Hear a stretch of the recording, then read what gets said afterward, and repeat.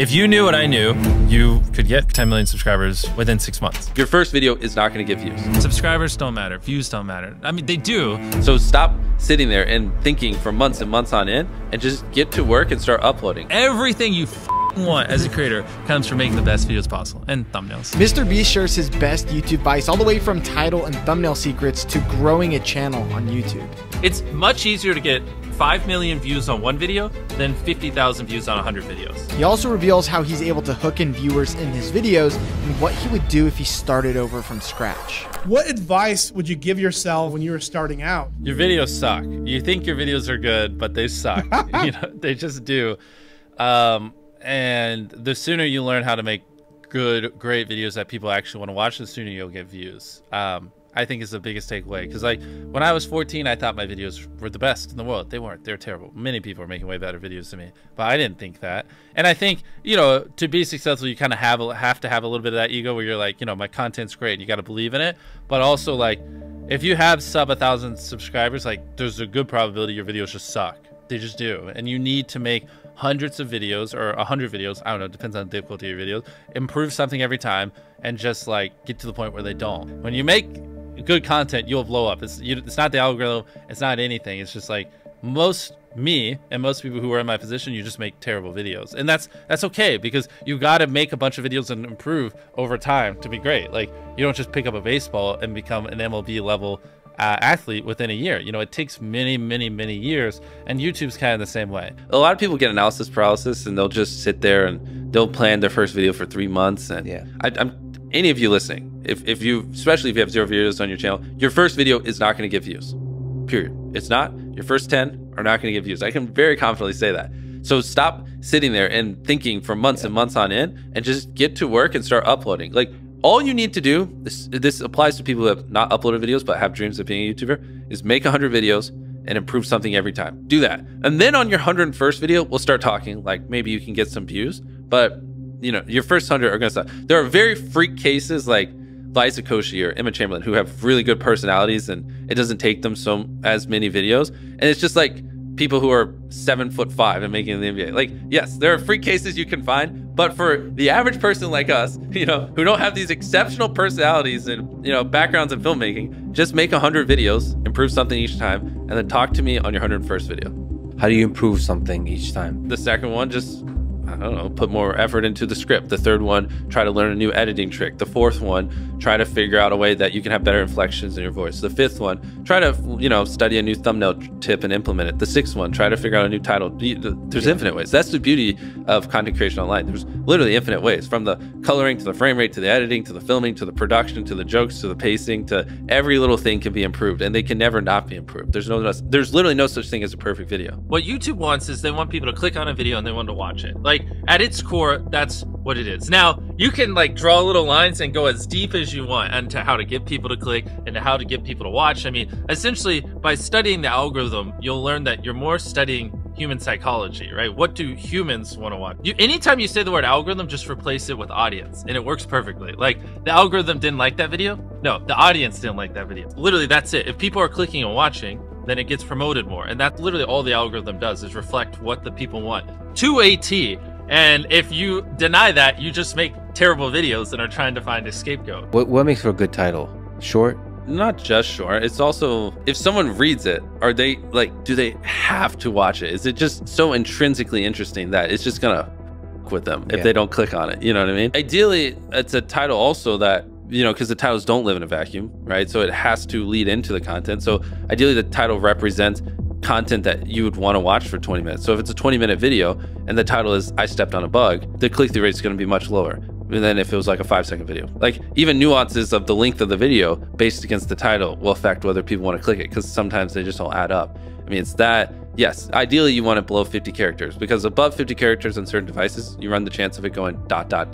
So like, I took a light pole and I saw how many dollar bills I could stack on top, and they would just go ... because it's too long and it can't finish it. And that's the worst thing, because then people don't even know what they're clicking on, and so it's going to do even worse. Short, simple, ideally, and just so freaking interesting they have to click, and it is a good segue into the content, and it represents the length of the content. The more extreme the opinion, typically the higher the click-through rate. If you can like pay it off in the content, then it just supercharges it. So like, oh, so you have a kind of estimate of the extreme. here, like this water, right? If you're like, Fiji water sucks. Yeah, that would do fine. But if you said Fiji water is the worst water I've ever drank in my life, yeah, way more extreme opinion would do way better. but you have to deliver. Yeah, but then you have to deliver, because the more extreme you are, the more extreme you have to be in the video. I heard you guys talking about autoplay on YouTube, Yes. and I've never considered it. I've always thought about the thumbnail, but now on YouTube, videos automatically play. Of course. So before you film a video, what is the thumbnail? What is the video? And then what's the first 5 seconds? And then what's the first 30 seconds? You know, by the first 5 seconds is like goes with the thumbnail.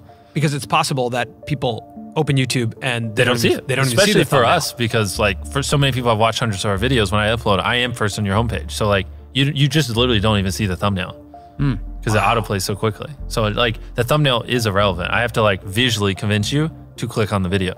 Wow, that's so interesting. Yeah, that's why we go so hardcore. Dude, that's so crazy. So do you consider also captions in those first 5 seconds? Because Of people course, aren't all watching of it. with Yeah, audio. everything. Yeah. Everything. Yes, 100%. Wow. So those first 5 seconds, that hook is now even more important than it ever used to be.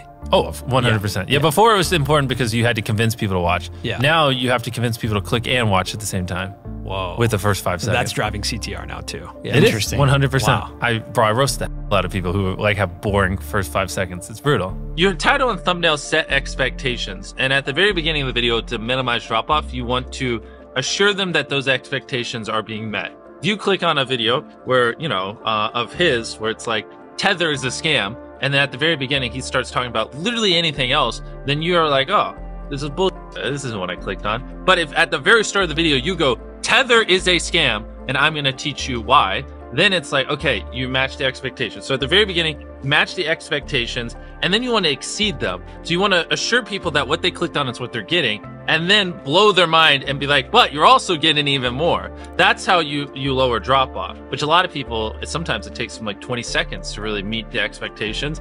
And so you lose, like, that's where you're going to lose everyone. Everyone's videos start like this, and then it levels off.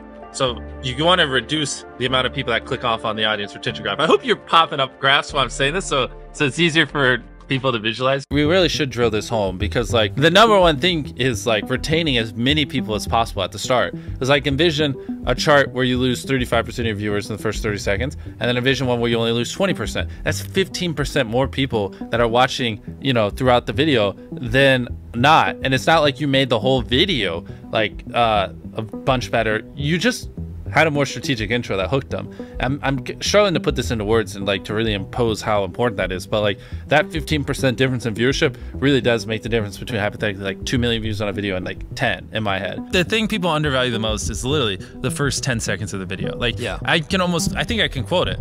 I tied up an FBI agent and I have $100,000 in this bag. Here's a knife.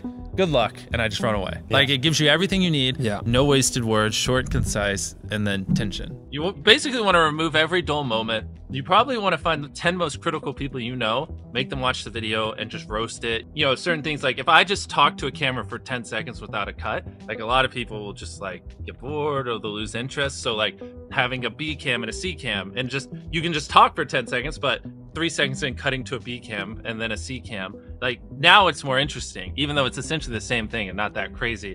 But you want to have good pacing. Typically having a payoff at the end keeps them, right? Last leave circle wins 10 grand. If there is a low moment halfway through, you're going to watch to the end because you want to see who wins the 10 grand.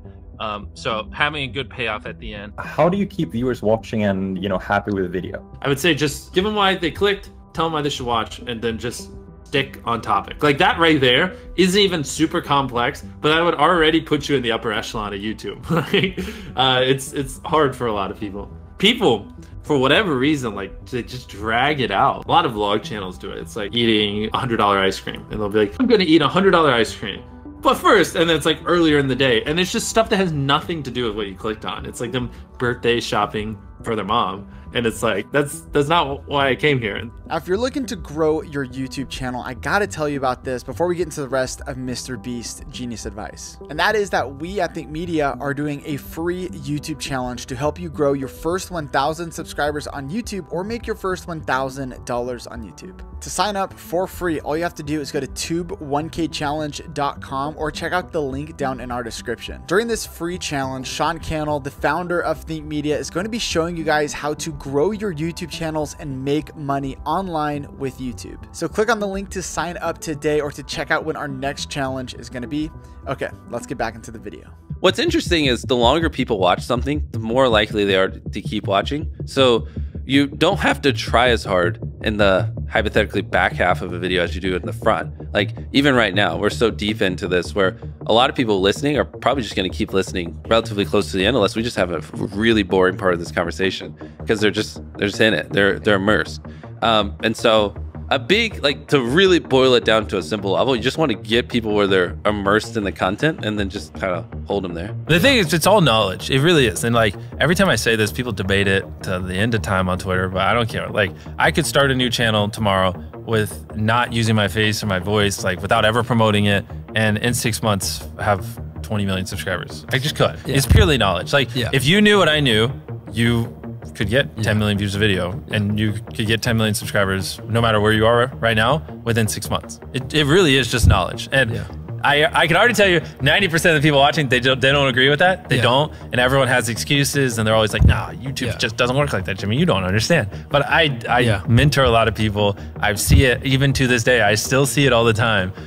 It is possible. It is simply knowledge. And the second you accept that it is knowledge and you start your, for me, 10,000 day journey of learning, for you, whatever it is, if you want to be less hardcore, and like actually figuring out, you know, what makes a good video, what does my audience want, how can I elevate, and then you take that knowledge and you just assume that I will never understand what the perfect video is, and every single day I just need to be devoted to learning as much as possible and improving as much as possible, and I got to improve every video as much as I can. Then there you go. There are tons of viral ideas that people can do that don't require money. It does not require money to go viral. Like at one point, one of my most viewed videos was like spending 24 hours in a desert.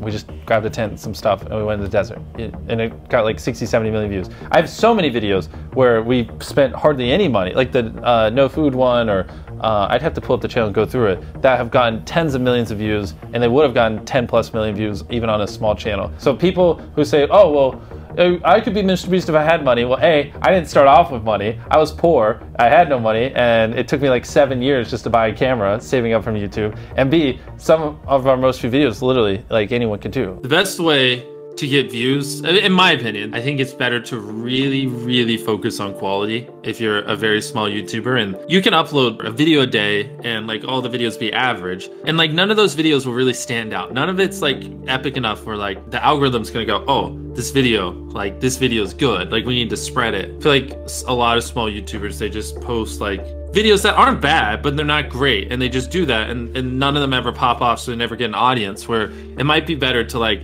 you know, upload half or a third or even like a fifth of the videos, but make the videos you upload so freaking good that like the algorithm has to promote it, and that, you know, it has to find audiences for it, because it's such an interesting and good video. When you like set a consistent schedule and you're constantly having to upload videos that aren't as good as you'd like because you got to hit, oh, this Monday I said I'd upload every Monday, you know, like that's a dangerous trap, because then, you know, the viewers notice that the quality isn't as good and it makes them less likely to watch, and I think it hurts your longevity. A lot of times people, oh boy, it's like they think their videos are better than they are, honestly.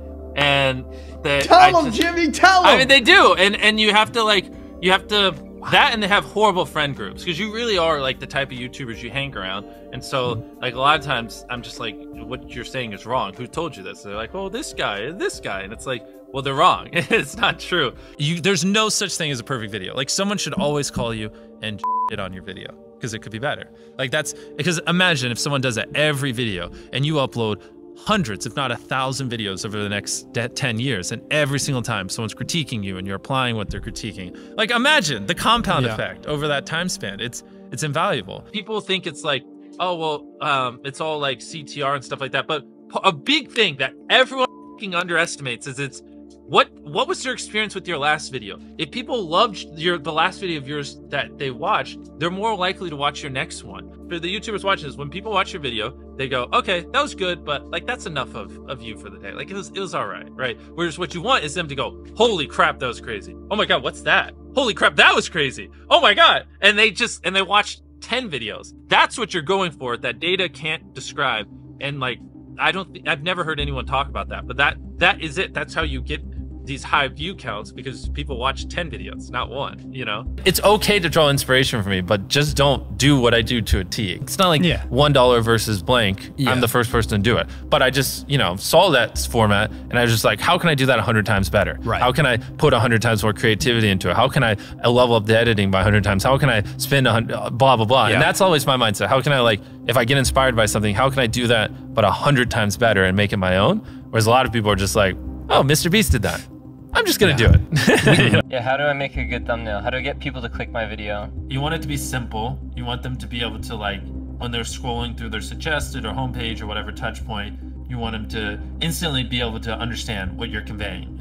And you want them to feel some type of emotion, you know what I mean? The way I like to phrase it is you want to make it so interesting or spike their curiosity or whatever emotion so much that, like, if they don't click it, they'll wonder, you know, when they're before they go to bed, like, what happened? You know what I mean? Like an example would be like if you uploaded a video, I rode a skateboard with 1,000 other people on it, and like people are falling off the side or whatever. And I'm envisioning like a giant skateboard, people like hanging on the side of it. Maybe it's like about to go off a big ramp. If you don't click that, you're gonna like be so curious. It's gonna be on your mind, you know? Later in the day when you're daydreaming, you're gonna think like, huh, what happened?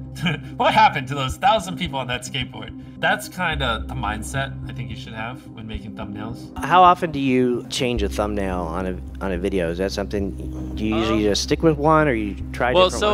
Well, I think we get better at making thumbnails every year. So it's more, when I upload a thumbnail, I usually think it's good and I don't change it most of the time. But what happens is like 3 years later, I look back and I'm like, oh, that's a horrible thumbnail. And so it's usually like every 2 years we just go back and update a lot of our older thumbnails just because they're terrible. Just with like the new knowledge we have and what we've learned. And funny enough, that actually usually does help quite a bit when we update the thumbnails on old videos. They usually do see a little bit of an uptick because they're just, you know, if we take an old thumbnail where it's like seeing if whatever, like 100,000 magnets can stop a car, and it just looks terrible. And then with the new stuff, I know we zoom in a little bit so it's a little more visible and make things look better. Then magically it starts doing a little bit better because now people actually understand what it is because I'm not as much of an idiot anymore. In 10 years, YouTube's going to be bigger than television ever was for culture, in America at least, in my opinion. And so I think a lot of people underestimate that, and I don't think people really understand just how, like, to be one of the top creators on the biggest social media platform, and that will also be the biggest in 10 years during that whole time, like the amount of value and how crazy that is. Like, you don't need a network, you don't need you know, to go through people. You just are. You can do whatever you want, and you can influence people how you want. It's just wild. It's mind-blowing, and you can leverage that to build businesses or, you know, like do things like Beast Philanthropy or whatever. I think like people don't realize just how much influence the top YouTube channels have. No one's ever gonna do what I do better than me. Like, it's just not. It's not even humanly possible. Like, I reinvest every penny I make. Yeah. I work every hour I'm awake. I devote every atom in my brain to solving this. I hire the best people on the planet. I've been doing this for 14 years. And I think in decades, not years. So I'm going to be doing this for another 20, 30 years, not 2 or 3. So no, the next me isn't going to be me because no one's going to do what I do better than me. It's not possible. If I thought someone was doing better than me, I'd just start sleeping less so I could work even more. Like, I'd figure it out. The barrier to entry to be you is extremely high. Yeah. Right? Especially where you're at Well, it's just because I'm all in. I'm crazy. Like, people shouldn't be me. I don't have a life. I don't have work-life balance. My personality, my soul, my being is making the best videos possible, entertaining my fans as best as I can. Like, that is what exists on this planet. And I don't recommend it. You know what I mean? Like, you should have work-life balance. You should not devote your entire life to this one thing. Like, go have fun. Like, you know, I'm miserable a lot of times. I have a mental breakdown every other week because I push myself so hard. Like, I don't recommend it, you know. What do you think gets us to 1 million subscribers? Well, subscribers is an arbitrary number. Okay, so a million views of video. No, you should ask me, what helps us make the best videos possible? That's the only question you should ask me. Subscribers don't matter. Views don't matter. I mean, they do, but all that comes. Everything you want as a creator comes from making the best videos possible and thumbnails. But it's easier to, you know, make thumbnails. The video part's the hard part, and that's the thing that you're known for. Ask, how can I make my videos better? Do that every single day for years, and then you'll probably get views.